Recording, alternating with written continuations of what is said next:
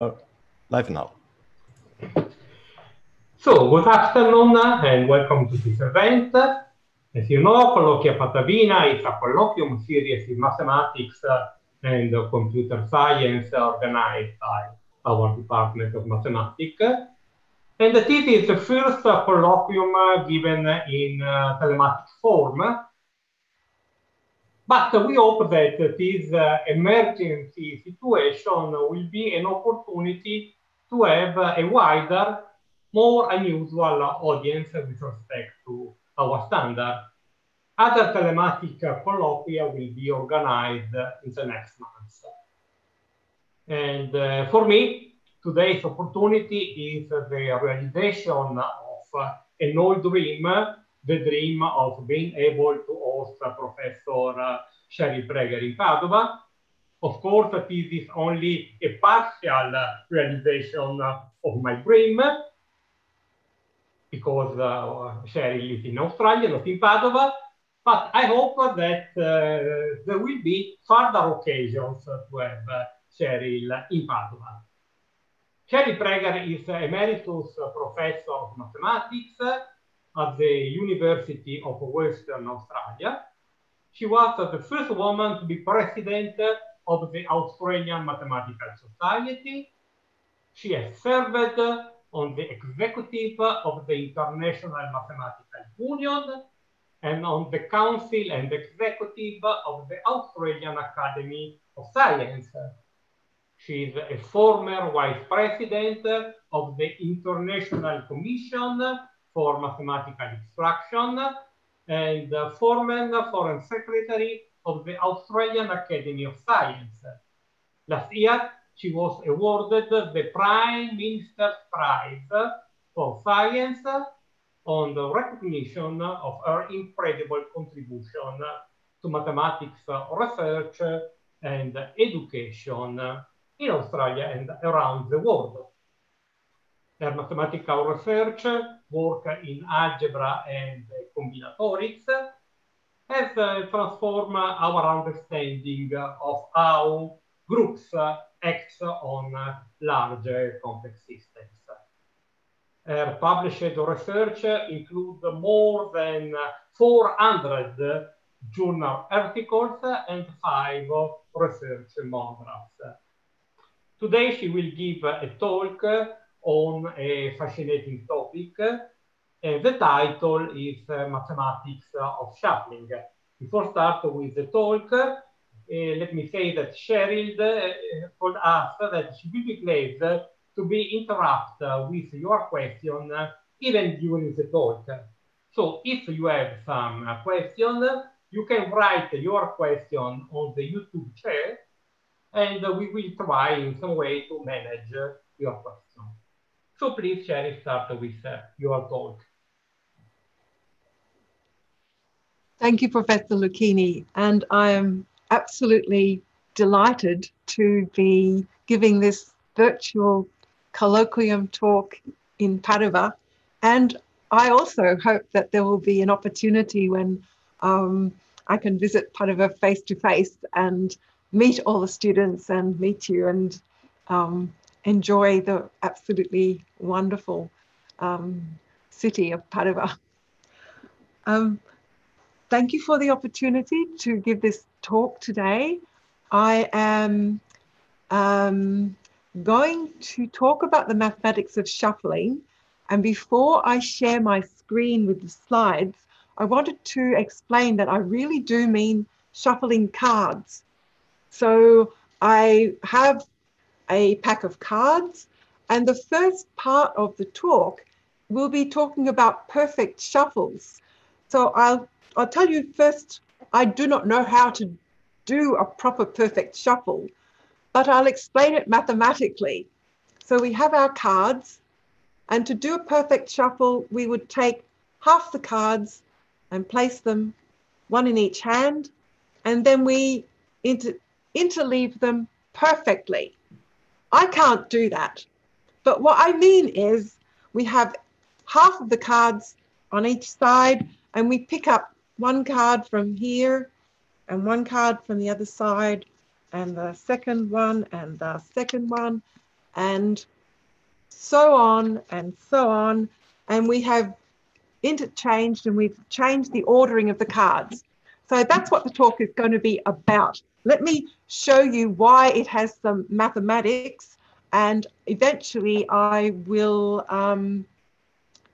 tell you a little bit about some of the, oops, let me see if I can do this properly. Yes, I hope that's worked. A bit about the mathematics that I have done in the last year or two with two young colleagues, Carmen Amara, who's from the Philippines, and Luke Morgan. Luke is Welsh, and he's currently working in Slovenia. But a couple of years ago, they were both together for a whole year in Perth working with me. Okay, mathematics of shuffling. I was inspired by this by some very early work some decades ago by Percy Diaconis, Ron Graham, and Bill Kantor. And I want to talk about their work first before the new work of Carmen and Luke and myself. So as I said, we'll be talking about perfect shuffles, and just to show you with a small pack of cards, if we had, say, 12 cards, and I'll call them cards 0, 1, 2, up to 11, I would split that pack of cards into two, and I explained how we would do a perfect shuffle. But I didn't tell you that there's really a choice, and there are two shuffles that I could have done. So if I take the cards 0 up to 6 and place them on one side, and I have cards 7 to 11, oh, sorry, 0 up to 5, and then 6 to 11 on the other side, which one do I pick up first? So if I pick up the 0 card, the one that used to be on top, it's still going to be on top. If I pick that up first, and then card 6, then card 1, then card 7, I'll end up with the same card on top as it used to be. And that's called an out shuffle. The other choice was that I picked up the top card from the second pile first, and then card 0, then 7, then 1, and so on. And I will get a different ordering of those cards. And the shuffle group is what we would get if we were allowing ourselves to do out shuffles and in shuffles in any order, any number of times. So what are the questions we would ask about this sort of shuffling? Perhaps if I was a card player, I would ask, can I get the top card into any position I like by repeating these shuffles? Or perhaps I might ask, can I get to a particular ordering of the pack of cards? Or how many shuffles to get back to where I started? Or can I randomize the order in some ways by shuffling enough times? Or maybe if I'm just a mathematician like me, how many different orderings are there and what sort of mathematics is going on? Okay, so in order to talk about it mathematically, we usually encode the shuffle in what we call a permutation. So here is the first out shuffle that I showed you with 12 cards, 0 up to 11. After the out shuffle, those cards were reordered. So they were 0, 6, 1, 7, etc. So what has happened to the cards? Well, 0 has stayed put. So I'm going to write 0 with parentheses, brackets around it. Card 1 has gone into the position of 2. 2 has gone position 4. 4 has gone into position 8. So I'm going to write down here 1 goes to 2, 2 went to 4, 4 went to 8. And I keep going and find out that if I get as far as 6, what's happened to 6? 6 has gone to 6 has gone, where's 6 gone? 6 gone back here. 6 has gone back to position 1. So I've cycled all these around in a cycle, I guess, of length 10, and 11, of course, has stayed put because it was the bottom card. So that's what the shuffle would look like in a different way of writing it down. And I hope you understand what I mean by this, interpreting this as a permutation of the cards. If we do the same thing with the in shuffle, so remember with the in shuffle, I picked up the card that was halfway down, and that became the top card. And so I've got this new reordering. And so what's happened here is that 0 has gone to position 1, 1 has gone to position 3, and I can keep on writing it down, and I find out that I don't come back to position 0 until I get right to the end. So I have a very different structure of what the in shuffle is doing to the cards than the out shuffle. Now, this is just one example when I have 12 cards. We'd like to be able to do this in general, but we can at least see that there are different sorts of operations on the cards. And what we talk about as the shuffle group is the set of all the different permutations of the cards that we can obtain by performing any sequence of ins and out shuffles of any number of times in any order. And that will give us a set of shuffles, and it will actually be a group in the sense that we can keep on repeating these shuffles and we get a group, a subgroup of the symmetric group of all possible permutations of the 2n cards. So that's our shuffle group. We might ask, how big is it? Does it just grow bigger and bigger when the number of cards gets bigger? What can we say about it? So that's part of what we're going to ask.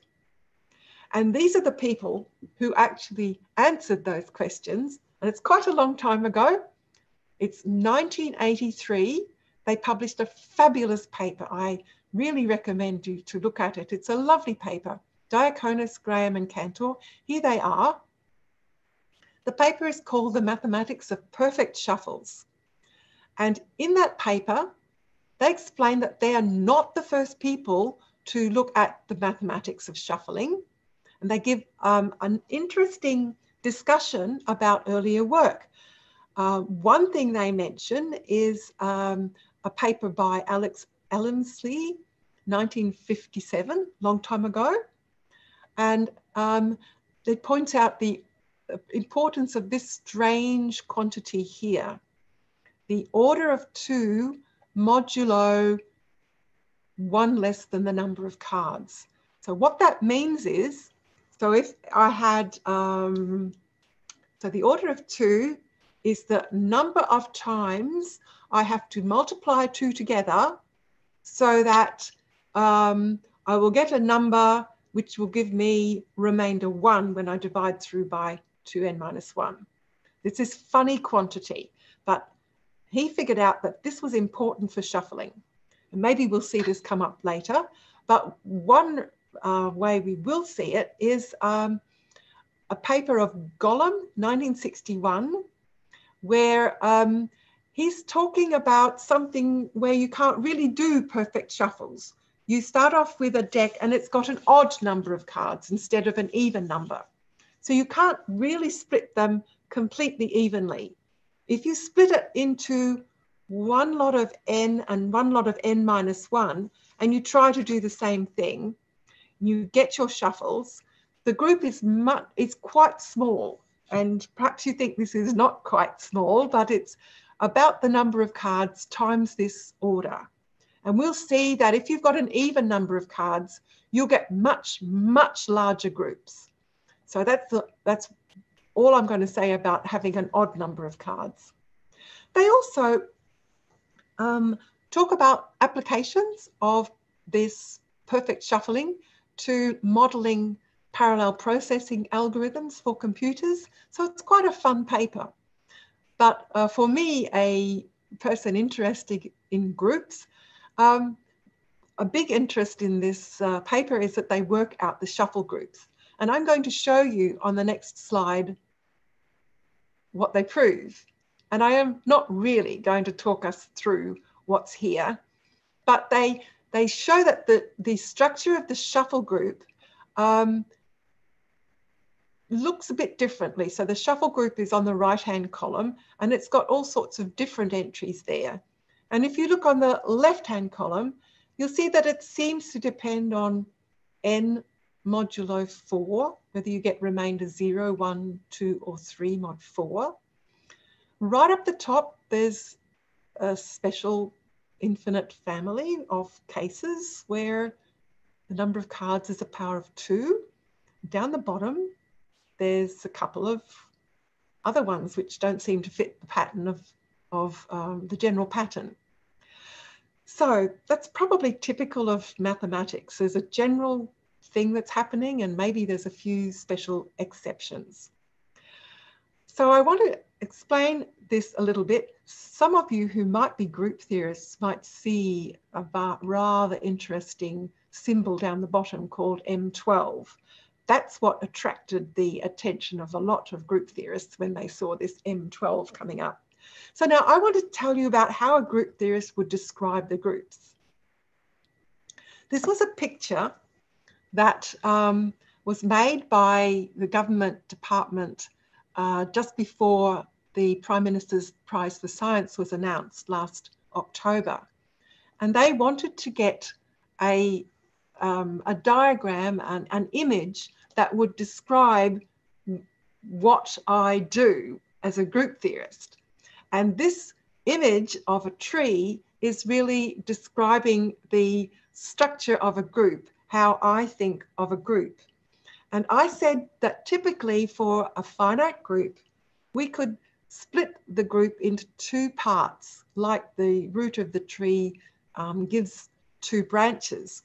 And each of those 2 parts is a smaller group. And then we can keep on trying to split the groups into smaller parts. A group theorist would say we were taking a normal subgroup and a quotient, but generally we're just splitting it into 2 parts until we get to a spot where we can't split it anymore. And this process stops, and that stops at the leaves. And so these leaves are what the group theorists would call the simple groups, or the composition factors of the group. And there are many, many trees that you can construct for the same group in general, but it turns out that the actual simple groups that you find at the leaves of this tree are always the same. You always get the same number of simple groups occurring the same number of times, no matter what tree you use. And you can do things like find the size of the group by multiplying together the sizes of the simple factors that are associated with it. And so what are these finite simple groups? What do they really look like? Well, I'm going to come back to that. The finite simple groups could usually come in infinite families, just a finite number of infinite families, and they are like the columns. Some of the infinite families look a bit longer than some of the others. So this one on the left here is a bit like the family of groups that you would get from matrix groups, the linear groups. And the ones which are a bit shorter are the ones, oh, sorry, I should say these linear groups, they can get bigger in 2 different ways. They can get bigger because the size of the matrices are getting bigger, or they can get bigger because the field size that the entries come from are getting bigger. So they're sort of doubly infinite, whereas the ones in the middle here are called the exceptional Lie type groups, and they can only get bigger by the field size. As well as these, there's a special separate column, which are the cyclic groups. They're also simple groups. And then right down the bottom, there are 26 groups. So this is only 26. It's not infinite that I can't draw. It's only 26. And they're called the sporadic simple groups.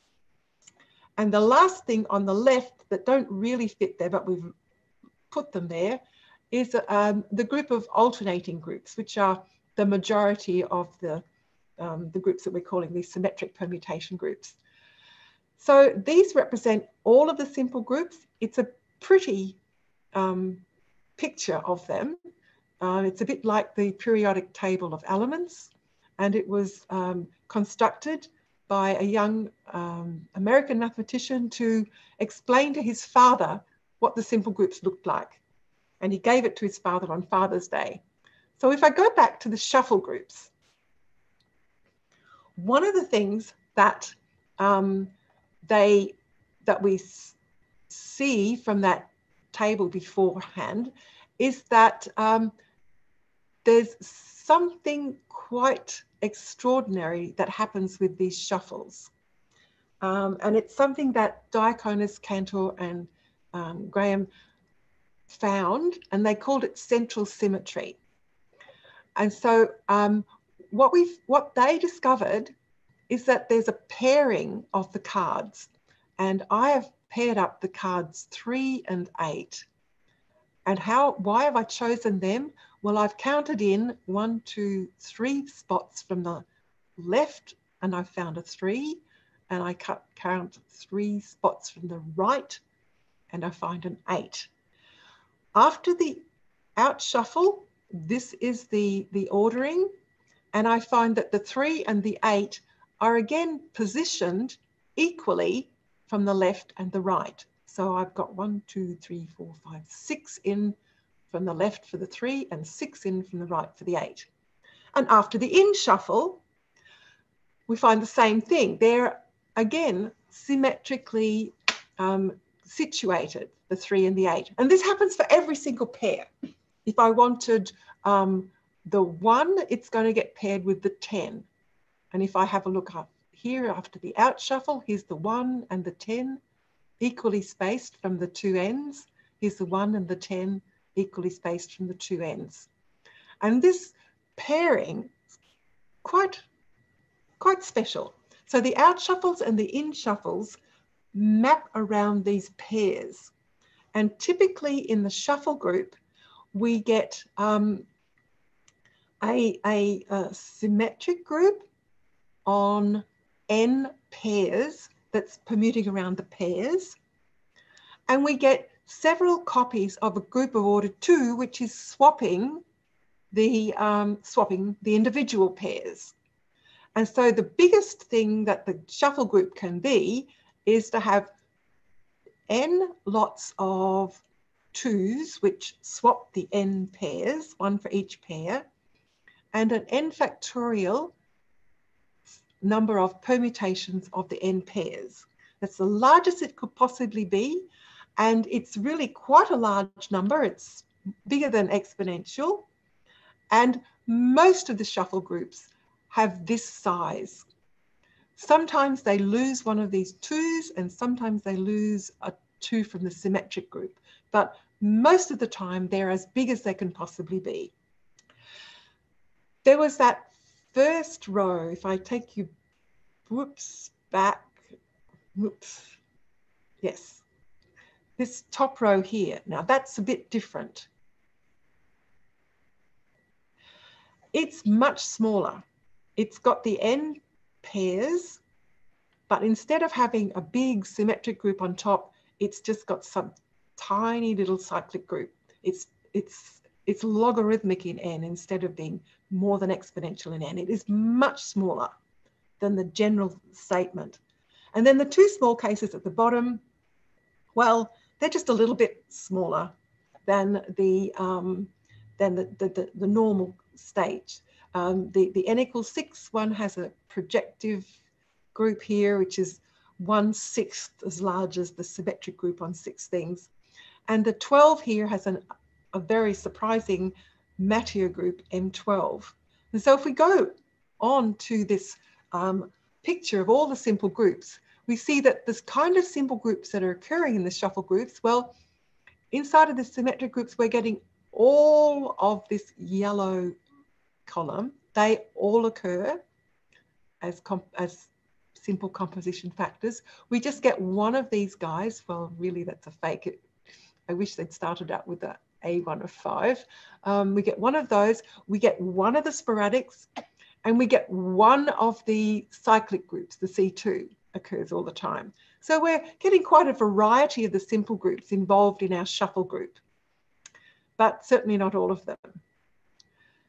Okay, so that was the perfect shuffles with 2N cards. Now, Diaconis, he actually started life as a magician, not a mathematician. He was a magician first and a card player. And so he was very interested in these card shufflings. And he suggested to a colleague of his, Kent Morrison, that we should perhaps consider a many-handed shuffler. Imagine I'm an octopus with many hands, and I've got a deck with K times N cards, and I'm going to cut the deck into K piles, each with size N. And I make my K piles of N each, and then I want to shuffle them, perfectly interleave them. What should that mean? Well, perhaps I have the first card, the second, the third, and the last one. Perhaps the out shuffle could mean I pick up the top card from each pile in turn, and then I repeat, repeat, repeat until I've shuffled all the cards. And that's my out shuffle. So if I have 12 cards and I divide them into 3 piles with 4 each, then this out shuffle would pick up card 0 and then 4 and then 8, then 1 and 5 and 9. So I would get this new listing, this new ordering of the cards. And then if I want to work out what permutation have I actually done, well, 0 is where it was, 11 is where it was, 1 goes to position 3, 3 goes to position 9. I get this one running around in a cycle of length 5, and then I get another 2, 6, 7, 8, 10, also a cycle of length 5. Something different is happening. So that is my out shuffle. But what about an in shuffle? What should I take for the in shuffle if I've got 3 piles? Well, let's just think back to the perfect shuffles. There was the out shuffle and the in shuffle. And the only difference was that when I split them into 2, I could have got the in shuffle by swapping the piles and then doing an out shuffle. That's what a mathematician does, right? You reduce the problem to something you know how to do already. And you hope that you've done something simple or helpful. So what that really is, let's start again. I have my pile of cards. I divide it into 2. And it's a bit like I put the left-hand pile on top of the right-hand pile. That's not what I did, but supposing I did that, and then I did an out shuffle. That would be the same as the in shuffle. So I have this swapping of piles, which corresponds to some kind of permutation. And for the perfect shuffle, with 2 piles of cards, there was only one thing to do, was to swap the 2 piles. But what should you do when you have many, many piles of cards? Perhaps you allow every swapping of the piles of cards, or perhaps you only allow to reverse the ordering, or perhaps you allow something different. So what we decided to do was, we being Carmen and Luke and I, we decided to allow an arbitrary set of possibilities of swapping the piles of cards.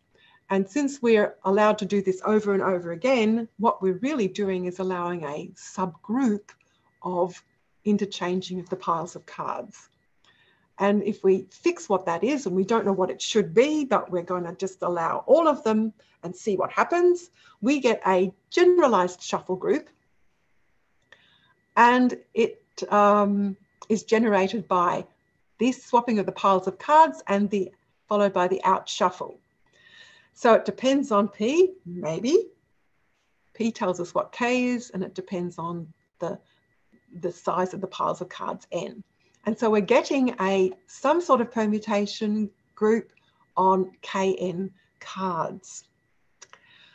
Again, we are not the first person to study this.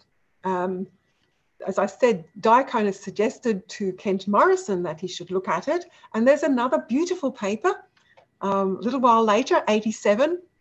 That's a long time ago now, isn't it? 1987 in the Math magazine, a paper by Steve Medvedoff and Kent Morrison. I'm going to call that the MM work, M for Medvedoff and M for Morrison. And the other contribution here where I heard about it is by John Cannon. John Cannon is from Sydney. He's the author of the computer system Magma, and he produced some early computational information with Kent Morrison. And John Cannon gave me a piece of paper once, one sheet of paper, and I have taken its picture and put it up here. I didn't know what it meant. It's got Ks and Ns. It's got different numbers of cards. It's got some funny squiggles about different groups. I had no idea what it was, but I kept that piece of paper. He gave it to me about 30 years ago, 1984. And it took a long time before I had enough energy and interest and found someone to work on it with me to try and work out what this bit of paper might have meant. Anyway, let me tell you about MM. What did they do? They focused on the case where you were allowed any permutation of the piles of cards at all. So the symmetric group of degree K. They did quite a few things. They found out that there was a special case, just like Diaconis had in the perfect shuffles with two piles of cards, if the number of cards was a power of 2, that was special. So they found that if you had K piles of cards and your number of cards was a power of K, then that gave you an exceptionally small shuffle group. Turns out, well, you don't know what that means, but let's just say this is exceptionally small. Another thing they did, well, with these swapping of piles of cards and then converting them into permutations of the cards, sometimes those permutations are odd and sometimes they're even. Occasionally they are all even, and so the shuffle group consists entirely of even permutations contained in what we call the alternating group. It's not so difficult to work out when that happens. It just depends on certain congruences of N and K mod 4. So that's one of the things they did. Another thing was that they did some computations for small values of K, K being a 3 and a 4, because K equals 2. We knew exactly what happened by the earlier paper. So K is 3 and K is 4, and they were able to compute what was going on for some small values of N, not very many, but they convinced themselves that this power case was really exceptional. So the number of cards being a power of K, and another one where it's almost a power of K. If K is 4 and perhaps the size of the pile is perhaps an odd power of 2, so almost a power of K. That also was exceptional, but they believed from their computational evidence that in every other case, if you allowed any swapping of piles at all, so shuffle group of sim K, you should get a giant. You should get the full symmetric or alternating group. Really quite different from the K equals 2 case. That's what they believed. That's all that's in their paper. Okay, so let me tell you what we did. I'll tell you all now, so I'm not keeping any secrets back, and then I'll try and talk a little bit about how we did it, or what really we did. So first off, we decided to explore shuffle groups where you could specify arbitrarily what you were going to allow for the swapping of the piles of cards, what sorts of swaps you would allow. We showed that even for general P, that the power case was indeed special. It's one thing that we did. I'll tell you a little bit more about that later.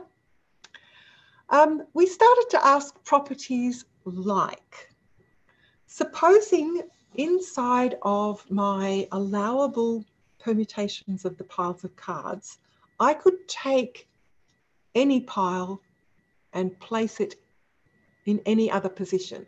That is, supposing that this P is transitive, I can go from any pile to any other pile. Is it true that I could take any card I like and move it to any other position? So is it true that the shuffle group would actually be transitive on the cards, on the set of KN cards? And we're going to answer yes to that. But so that was one of the properties that we could think of.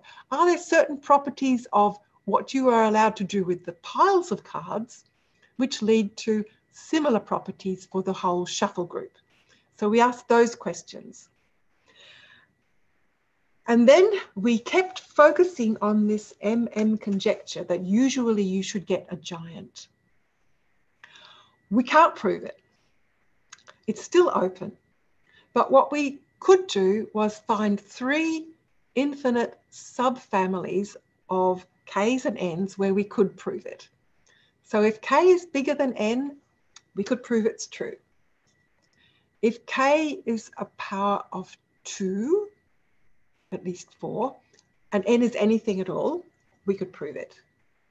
And if K and N are both powers of some smaller number, again, we could prove it. We cannot prove it in any other case. So it's totally open conjecture still. But in doing so, I think we gained quite a bit of insight and we opened up some new questions. So I'm going to spend the rest of the time telling you a little bit about what we did and how we did it and what questions we were asking. So we're going to take P. It's a set of permutations of the piles of cards. And the first thing we asked was, if that is transitive, if I can get from any pile to any other pile with something in P, is my shuffle group transitive? And the answer is yes. So let me just indicate, how would you prove this? How would you prove this? So firstly, I'll do it with this little example here. So I've got 12 cards and I've split them into 3 piles of 4. So this first pile is 0, 1, 2, 0, 1, 2, 3, and then 4, 5, 6, 7, and 8, 9, 10, 11. Okay, so supposing that I wanted to swap pile 0 and pile 1. So I'm going to swap pile 0 and pile 1. And then I'm going to reassemble my cards. What have I done to the set of cards? Well, I've swapped card 0 and 4, card 1 and 5, card 2 and 6, card 3 and 7, and I've left these other ones alone. Okay? So what I'm saying here is that every permutation of the piles of cards corresponds to a permutation of the whole set of cards. And what I haven't written in here is the cards which were fixed. Okay, so this is really what I'm doing to 12 cards. Okay, so what are we doing if we're trying to prove this? Well, we've got our cards. There are KN cards. For some reason, and we debated this for a whole year, we start calling the cards 0, 1 up to KN -1. And the set of piles we're calling pile 0, pile 1 up to pile k minus 1. And so here's our pile 0. It's got cards 0 up to n minus 1. Now, if I, first of all, were just to, oh, let me go back, that's too complicated. If I were to allow myself the permutations just of the piles of cards, how much could I mix up the cards? Well, I think you probably agree that I would be mixing up this top layer and then the second top layer, the third and the fourth layer. I could get anywhere I like within those layers. And the only thing I've got left to do on top of that is the shuffle. And so somehow we've got to prove that the shuffle would take some card in, say, the top layer and take it to some other layer.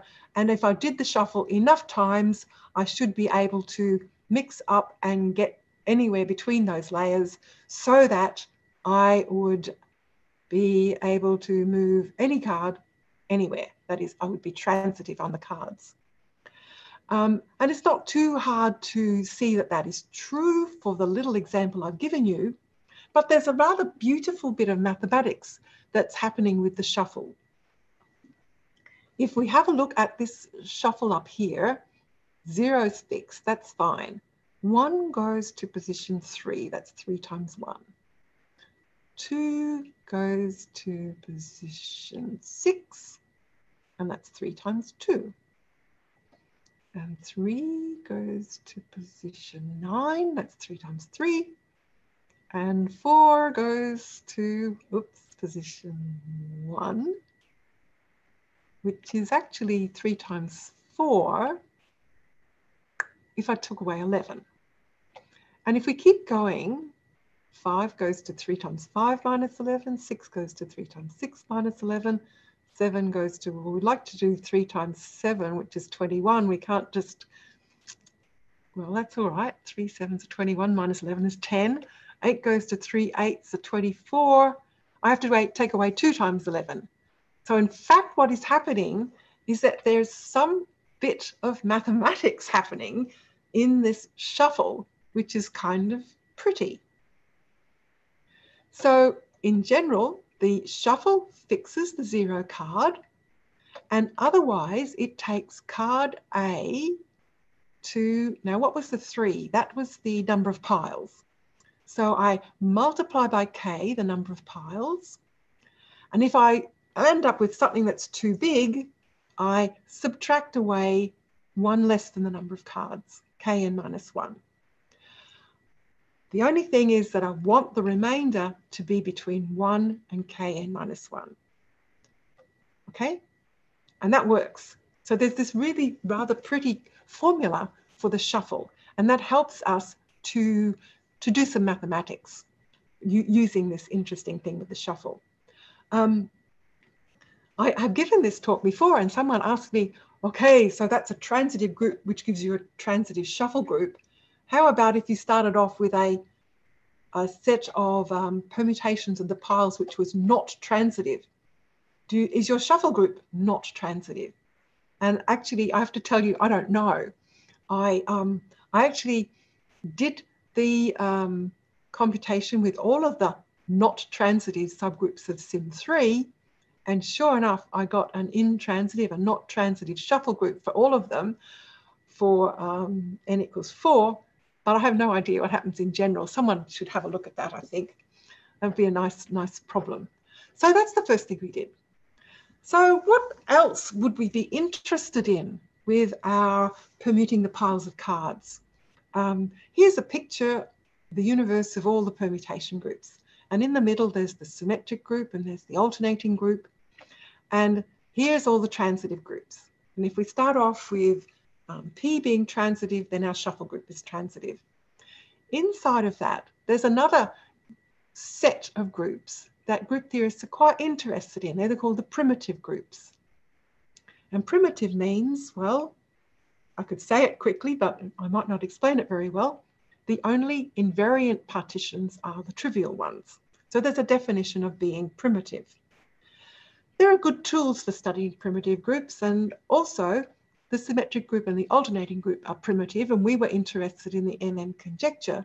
So we thought, okay, if P is primitive, is the shuffle group primitive? So let me really explain what primitive does mean.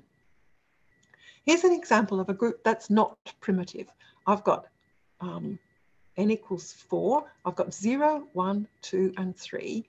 And if I look at this dihedral group, the group of rotations and reflections of the square, I will get a group that preserves the partition of being opposite, 0, 2, and 1, 3. And because there's this partition that's preserved by the this dihedral group here, we're going to call this one imprimitive, not primitive. And so to be primitive, there should be no partition which is preserved in the sense that all of the permutations just map those parts around amongst themselves. In the case of perfect shuffles with 2 piles, Diaconis and Kantor and Graham showed and discovered that their shuffle group was not primitive because it preserved the pairings of the cards. So none of those shuffle groups are primitive. But once we've got 3 or more piles of cards, maybe the groups can be primitive. So you might ask, if P is primitive, should the shuffle group be primitive? Well, we already know that the answer is no, because if K is 2, then the symmetric group on 2 things is primitive, but the shuffle group was not primitive. So there's got to be something added. And what happens is that some groups are regular and some groups are not. So what does regular mean? So a regular permutation group is one where for every pair of points, there is exactly one permutation that takes the first point to the second point. And there's this interesting thing that if a primitive group is regular, then that's only possible if the number of points that's permuting, K, is a prime, and that group is cyclic of prime order. And remember, that's exactly what was happening for the case when K was 2. You put in a primitive regular group and you get up something which is not primitive. But we proved if you put in a primitive group of pile permutations that is primitive but not regular, then the group that you spit out, the shuffle group, is primitive. That's good. What next? Well, maybe we should think a bit carefully.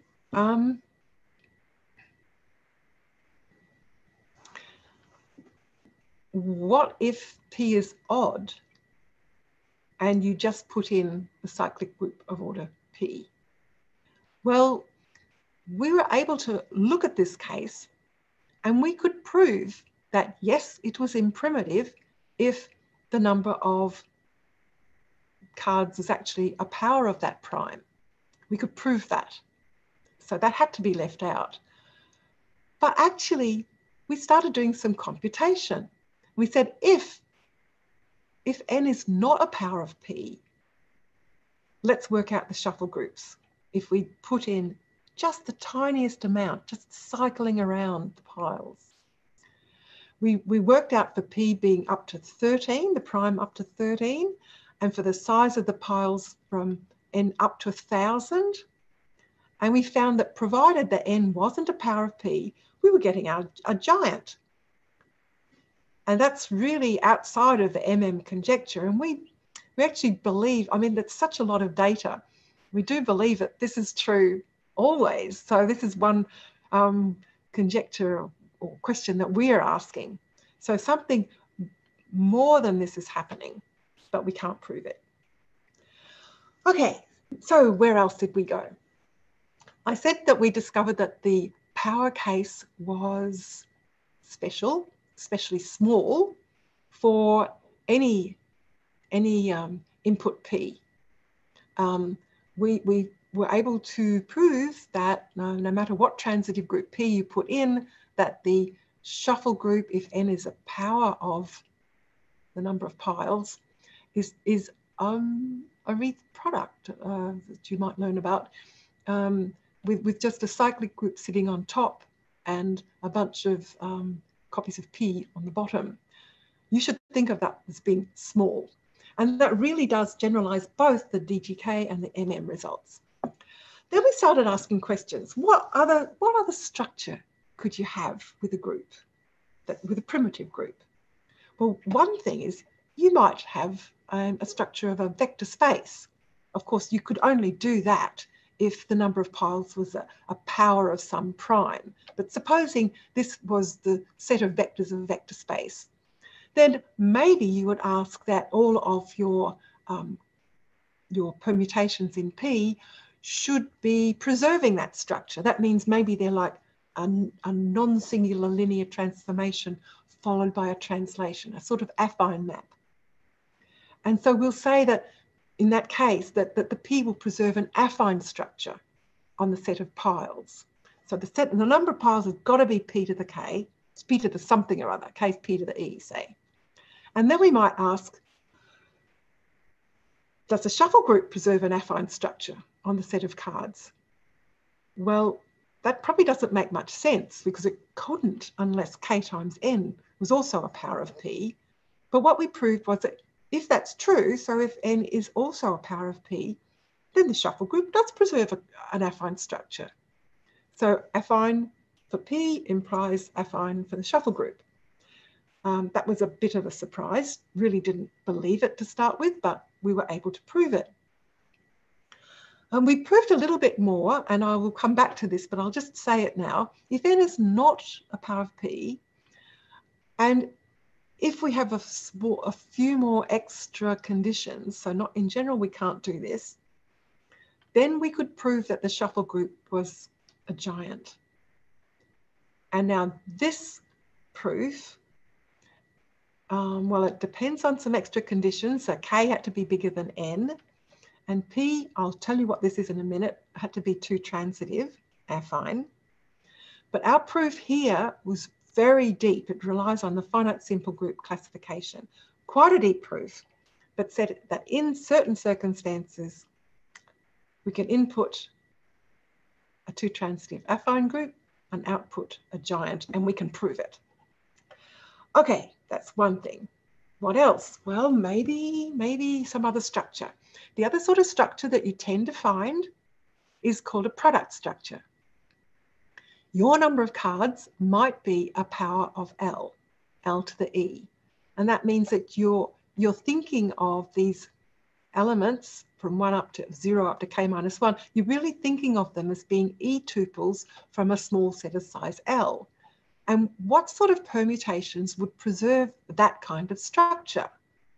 Well, the permutations would be allowed to permute these entries independently, and then you might have some other permutations which would permute the entries. And we'd think of that as preserving the product structure. So if the input group preserves a product structure, then we want to know, does the shuffle group preserve a product structure? And again, we would answer yes, whenever it can.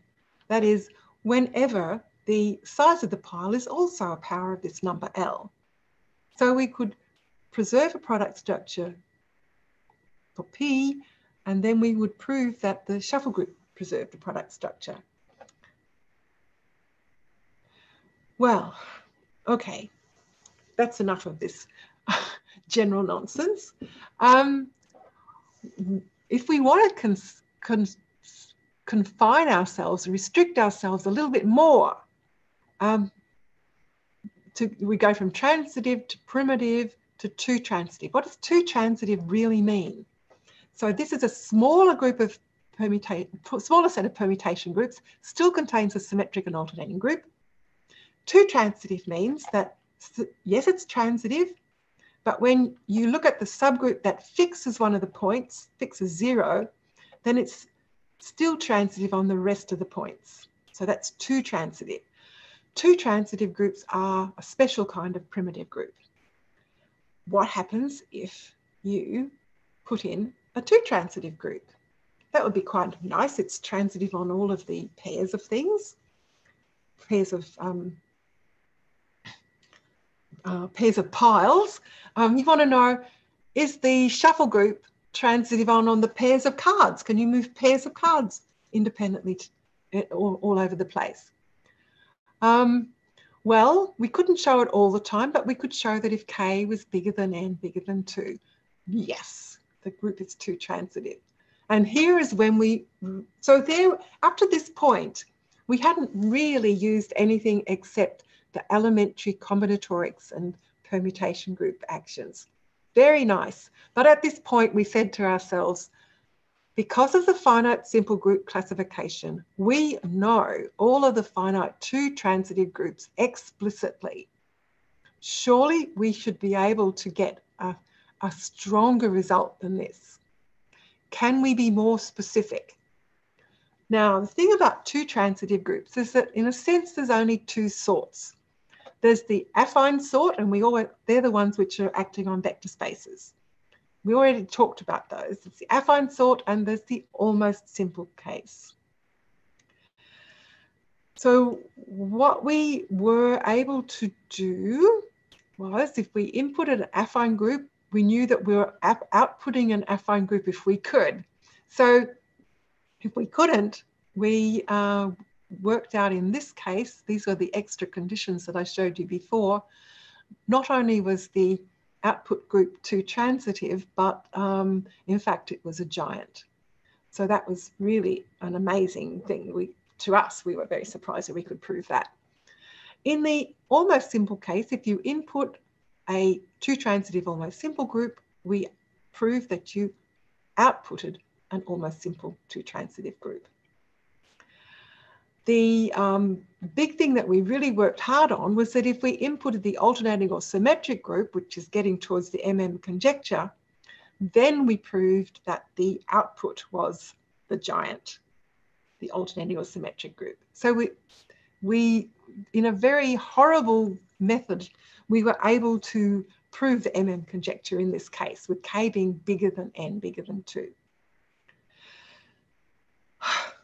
How am I going? I can leave this last bit off if we're too close to the end. There was one last thing that we were going to do, which gave us this extra third case where we were able to prove the conjecture. But I think perhaps it's getting a little bit late. Shall I skip this? Maybe. Yes, I think I'm looking at my time here and it looks like it's a little bit late. I would just like to tell you, if anyone's asked me terribly hard, I can talk to them later, but this is what we've done. We were focusing on this conjecture, which says apart from the power cases, the shuffle group, if you input all possible permutations of the piles, it should be a giant. And I've told you a little bit about how we proved it with K bigger than N. For the K equals 2 to the E, that was involved in the side I didn't quite tell you about. If K and N are both powers of L, we've been able to prove that by our product case slide that I was telling you about. All of our work led us to ask a few more questions, so that if K is an odd prime less than N, and we're not in the power case, and we only allow ourselves to cycle around the piles of cards, we really believe that we should get a giant in that case. But we don't know how to prove it. We've gone through actually many computational exercises, and everything seems to be suggesting that that's true. But we're only touching the surface, I guess. There are many questions. If anyone is interested in any of this stuff, there's so many questions that you could ask about it.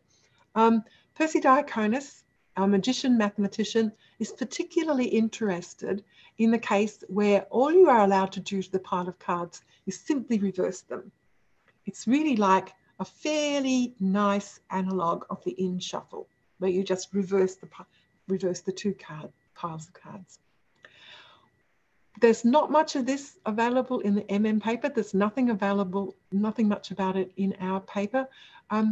Luke and I have started to think about this, and perhaps there's something really interesting happening there. Perhaps we'll at last be able to make some sense of that blue sheet of paper that I showed you from John Cannon, which shows some data which has got some rather interesting groups on it.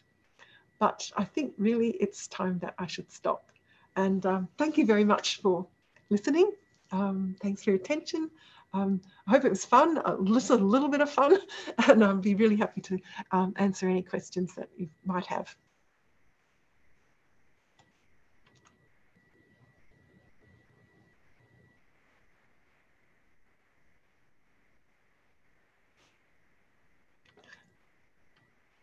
So, any question, remark?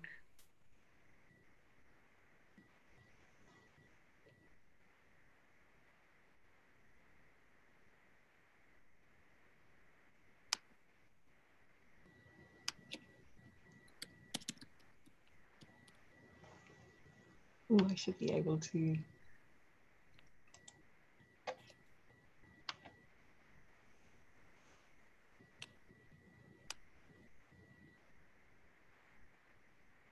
So we give some time to people to type down questions.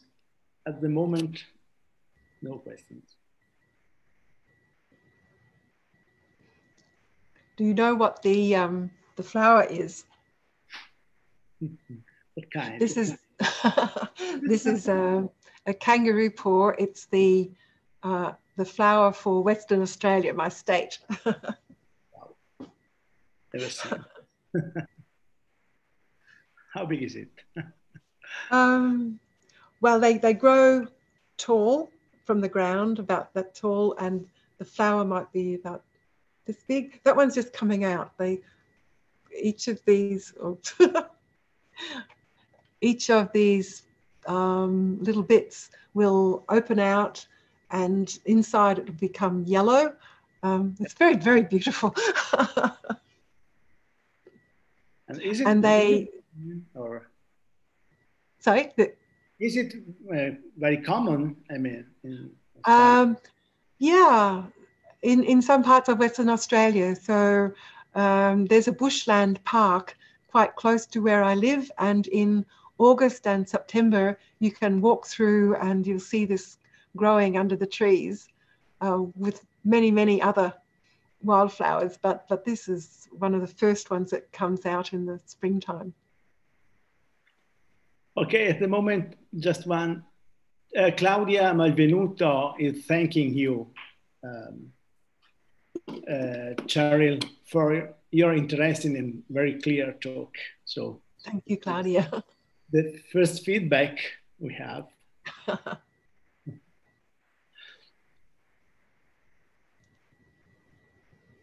It seems that we don't have questions. Usually when we are in real, then we yes. I don't know how we can do that electronically. No.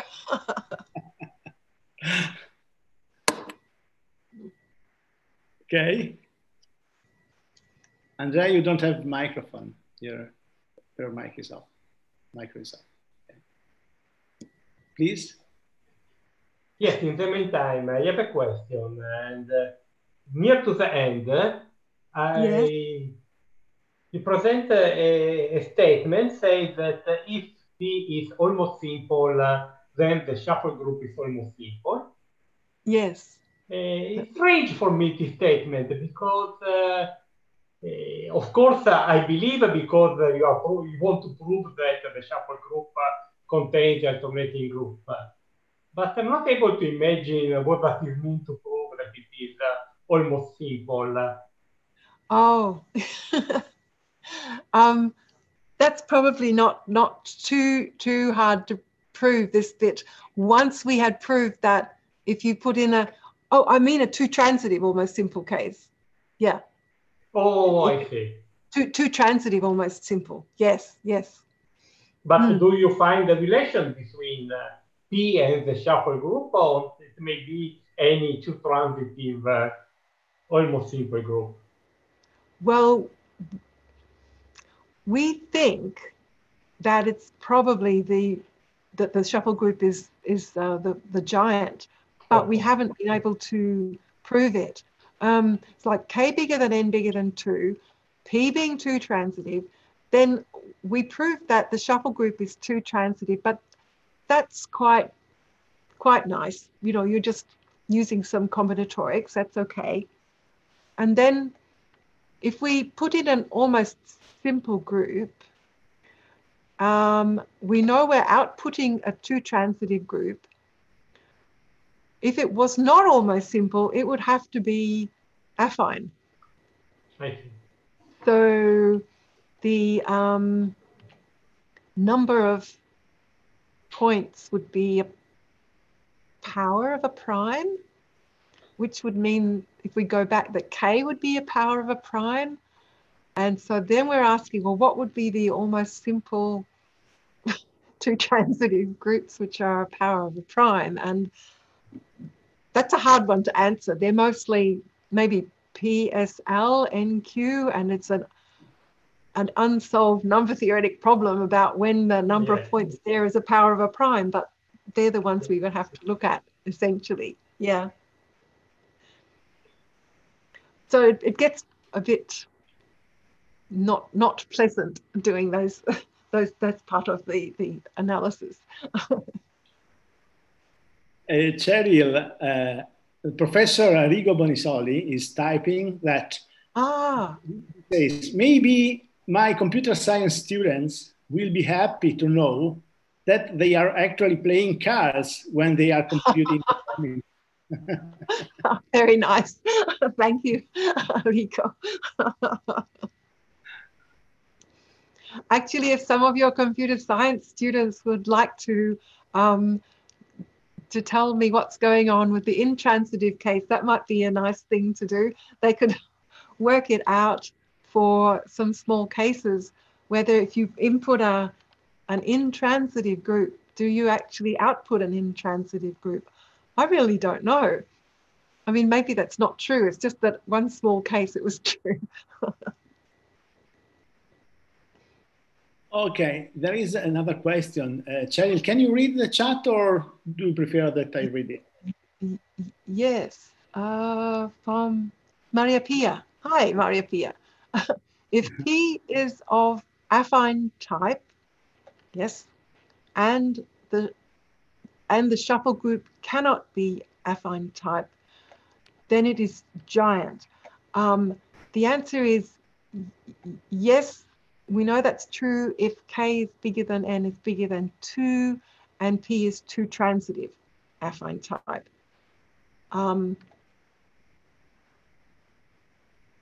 What happens if P preserves a product structure and the shuffle cannot preserve a product structure? Oh, do I know an answer there? Let me see. I think that I don't know the answer to that. I don't think anyone does. Is that true?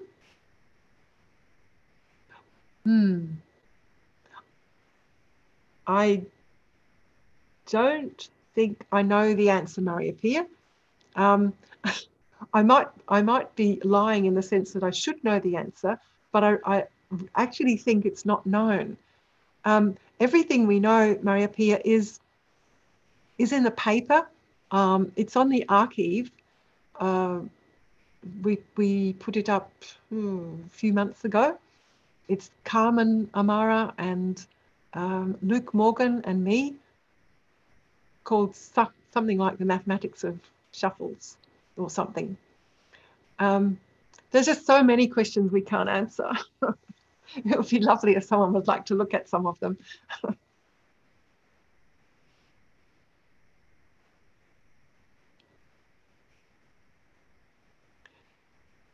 I think our conjecture would be that it's a giant.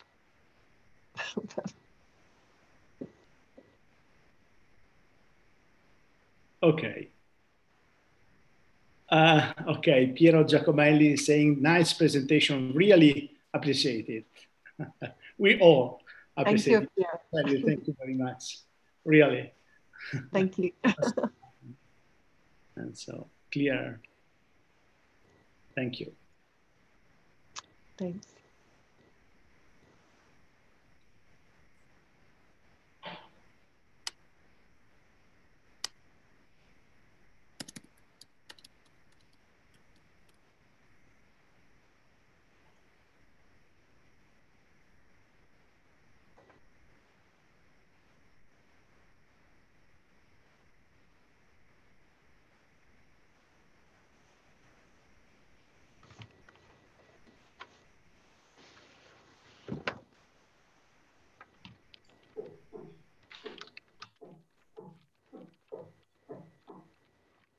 Okay, we assume that we don't have further questions. So thanks to everybody, thanks to the participants, and thanks to Cheryl. It was a wonderful experience for me to follow your talk. Thank you. Thank you, Andrea. See you soon in Padova. Okay? Okay.